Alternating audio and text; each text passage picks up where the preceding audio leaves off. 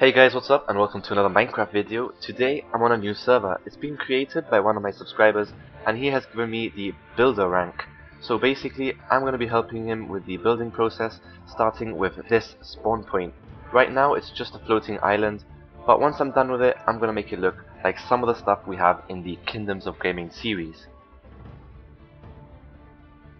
So I actually have nothing to do with the creation of the server, I'm just helping out where I can. So basically this gives you guys the opportunity to see some of my creations up close, as well as start on a new adventure.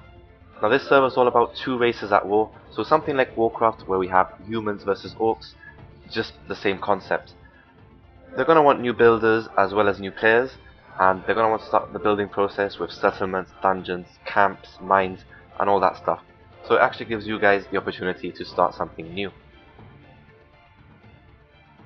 Now I know a lot of you guys have been messaging me to help you out with your creations and your servers, but I mean it's just too many people and I can't help everyone unless I clone myself. And he is one of the first people to ask me, so I'm gonna go ahead and do him this favor. I've actually just started by marking out this ring, and I'm gonna have a couple of towers come up from either end, and we'll see how that turns out. And by the way, the IP address is in the description below, so all you have to do is add that to your server list in the multiplayer tab, and you should spawn right over there on that island. So the thing about this is that the server owners are not even online, and they have no idea that I'm completely disfigurating their spawn point. So I'm going to have to make this look as good as possible, give it as much detail as I can, and hopefully I'll finish these towers. I'm just going to use World Edit to copy them across, and then I'm going to use a couple of commands to make like a floating island. So that should be good. But I mean, they don't even know that I'm changing all of this, and I haven't even asked for permission to actually change the spawn point. So I'm slightly worried in that sense. But we'll see how it turns out in the next 2 hours.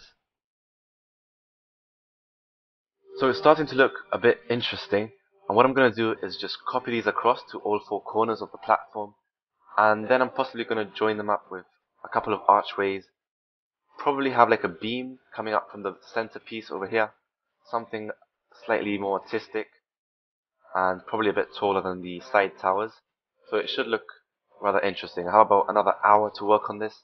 So we'll see how that turns out. So with a little bit of copy paste, we can see that it's getting a lot better now. It's just amazing how something so simple can expand to something so great. But I mean, it's not even finished, like nowhere near finished. I'm probably going to be having the center island just expand all the way out until we have a massive floating island. And then probably join it up with walls, have archways connected. I mean, the centerpiece isn't even complete, so we still have a lot of work. And I still have 45 minutes to catch up. So I'll see you then. Right guys, I am back and I've completely overdone myself. It's 5:30 in the morning. I'm exhausted. I really want to get some sleep. But you can see all the progress I've made, and you can see I've also added some of those floating islands. But again, you can check out the server. I'll have the IP address in the description below. I'm really exhausted. I don't even know what I'm saying anymore. But it's not finished. We obviously have a lot of work to be done. I'm going to have walls connected, archways, the island's going to connect, maybe we have some floating bridges, and the centerpiece is still not complete. So it's looking a lot better. I mean, much better than having just one floating island, right? The funny thing is, I just have no idea what the server admins are going to say when they actually join into the server and see these massive structures come out from nowhere. But I've left a little sign over there so they know I built it. So I'm sure if they don't like it, they can easily take it off anyway. So guys, I hope you enjoyed this video. I'm off to bed now. Leave a comment below and let me know what you think of the build.